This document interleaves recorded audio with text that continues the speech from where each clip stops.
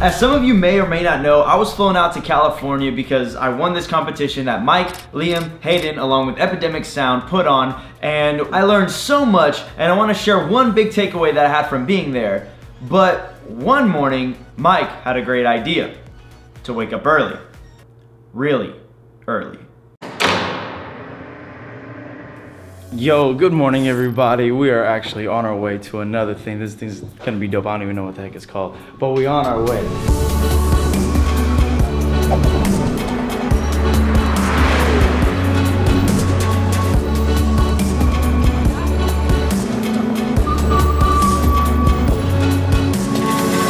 Alright, so I totally figured out what this place was called. It's called the Infinity Room. So right now we're just chilling in line. It has a whole bunch of lights. It's gonna be pretty sick. However, Mike, who is the genius over here, he said that most likely you can only be in there for like, what, a minute? Apparently so. My brother's been in and he said you can only go in for a minute, yeah. So if that's the case, it's gonna be pretty interesting to see what kind of footage we can get in I mean, 60 everyone should seconds. have an idea of what they want to get in there. So I want to get like a selfie and then maybe a phone shot. I'm all video, so I'm gonna make these guys look good with it. What lens are you gonna use? Honestly, I'm probably just gonna go with this one, but man, it's because like I may need something lower. Like I don't know how dark it's gonna be in there. I need something that's versatile, man, so I can get some shots. We only got a minute. We don't got time to reach the lenses. The thing is, like, I wanna have a wide shot, like a 16 shot would be amazing, but then like I also want to get really nice bokeh, so like an 85 would be awesome. Dude, that 85 is butter. Yeah, I know, it's amazing. 35 would be like perfect. Yeah. I'm just gonna use a Sigma 35mm because it's just a beast lens, so I'm just gonna use that. They've been a bad influence. They're just like, dude, stop. The next lens, 35mm. You have to get it. Like, best lens. What about you, Lamont? What are you gonna get in there, bro? Probably just use the 24 to 70 by camera. Stick to 24mm f2.8. When it's good enough. Yeah. See how it goes in there, man. Yeah. So we're over here just chilling, waiting until it's our turn to go into the Infinity Room. So my boy goes to the bathroom. Alright, so there was this blue like little container thing, and I go to like put the soap on my hands. I'm like, oh, this is quite liquidy, and I smell it. I'm like, this smells good. So I look over to the thing and it says it's mouthwash. So I wash my hands with mouthwash. Why would they have mouthwash in a public bathroom? Yo, I'm gonna tell you this though. He comes over and he's just like, bro, smell my hands. I was like, I don't know if I want to smell it. His hands actually smell pretty good, low key. I should try it sometime.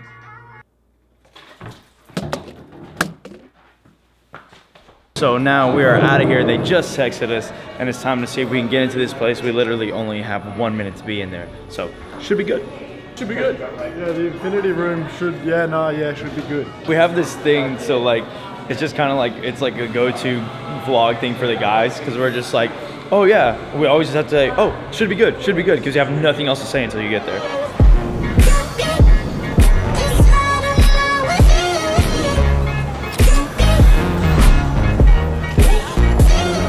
So when you sit in line, you just get bored, and so you just do stuff like this. Yo, let me see that. Look at that angle. Oh my god. I think that's pretty photogenic if you ask me. Yeah, look at that, and then you look at this and you're like, thank god it was just a lens. In total, we were in line for like an hour and a half because apparently this place is pretty popular. But you don't have to wait that long, so check out the clip because you made it this far.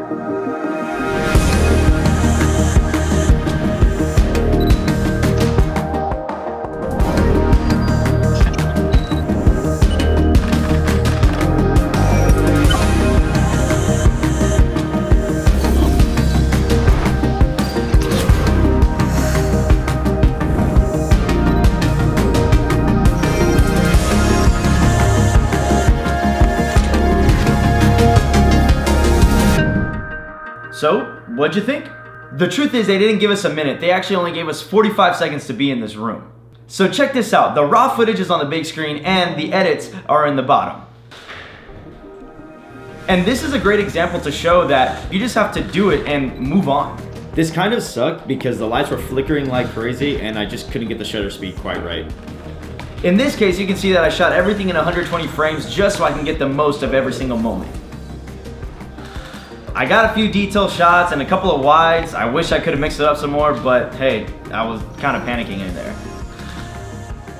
Obviously, I didn't bother hitting the record button on and off because honestly, ain't nobody got time for that. I'm right behind you. Here's a challenge for you. Go somewhere, set a timer for 45 seconds, record, not a second longer, not a second shorter. Edit it and send it to me on Instagram at Keyboard King. I wanna watch it. Sweet.